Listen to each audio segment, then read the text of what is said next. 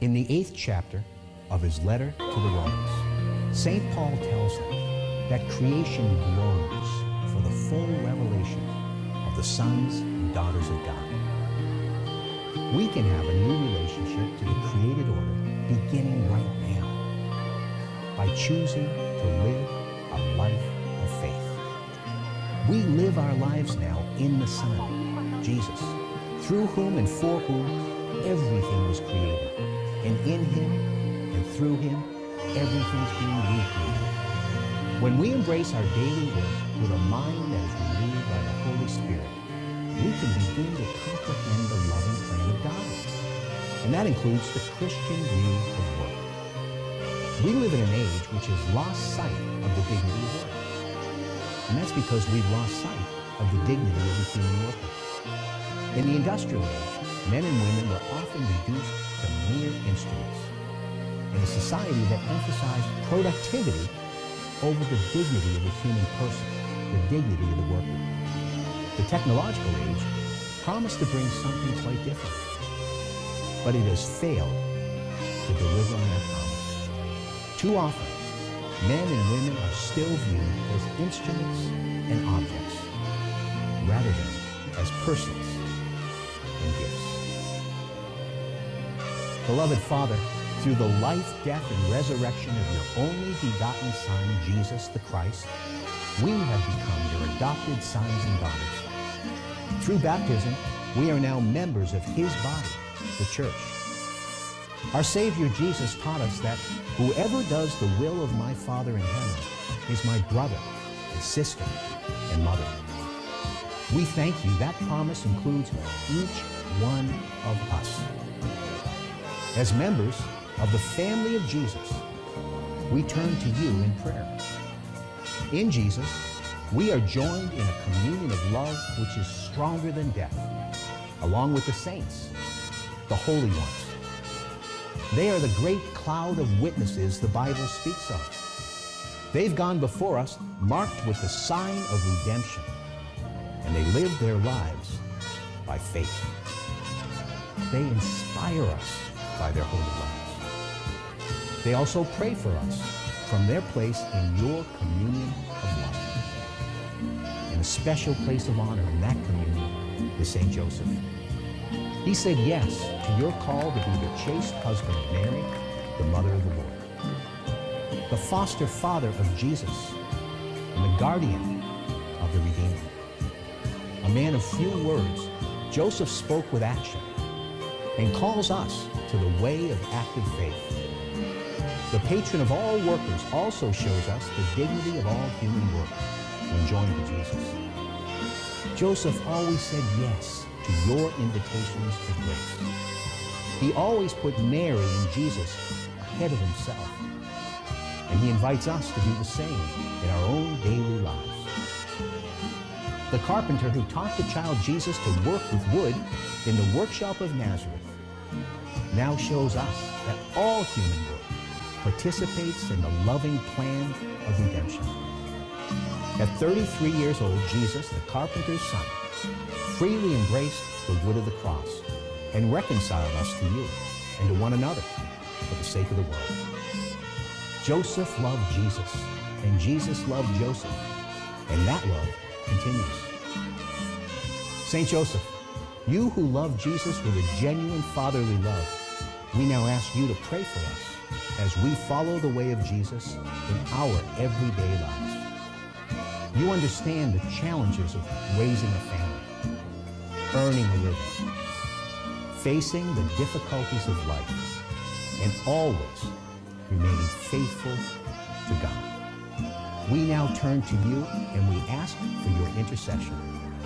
By your prayers, obtain for us the special graces we need to be faithful to our own specific vocation and to live our lives in service to Jesus as you did. St. Joseph, today, I specifically ask you, and now here, add your own specific intention.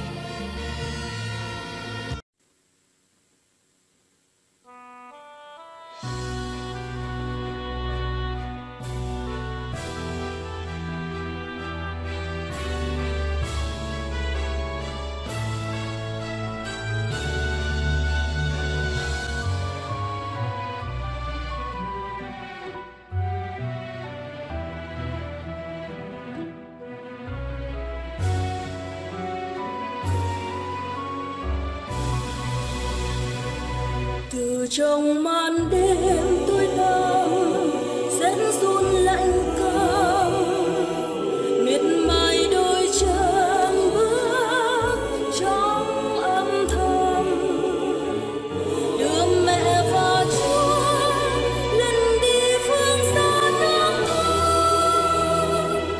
Khó nguy tươi vơi vẫn chẳng một lời thơ than. Giuse là gương sáng chiếu muôn nẻo đường. Giuse dù đi hết biết bao vần vương, khi đời còn thấy chán trường, xin hãy thương đến ui ào. Có Ngài ở bên chờ che nâng đỡ dậy con tim mến.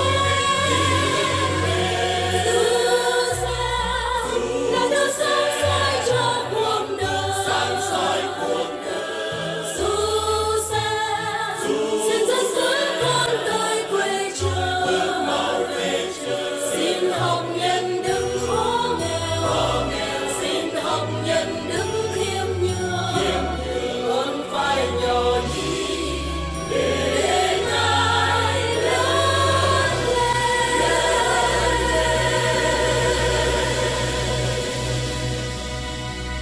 Và trong đêm đen lãng quên, có ai thuộc tên một đời cần lao với kiếp đơn hèn.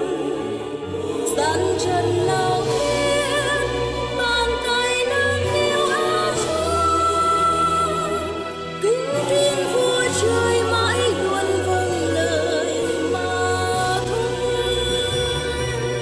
Giuse là gương sáng chiếu muôn nẻo đường. Giuse dù đi hết biết bao vần vương, khi đời còn thấy chán trường, xin hãy thương đến ui ào. Có Ngài ở bên chờ che nâng đỡ dậy con tim mến. Giuse là đứa sáng soi cho cuộc đời. Giuse xin dẫn dẫn con tới quê trời. Xin học nhân đức khó nghèo, xin học nhân đức khiêm nhường. Con phải nhỏ nhì để Ngài lớn lên.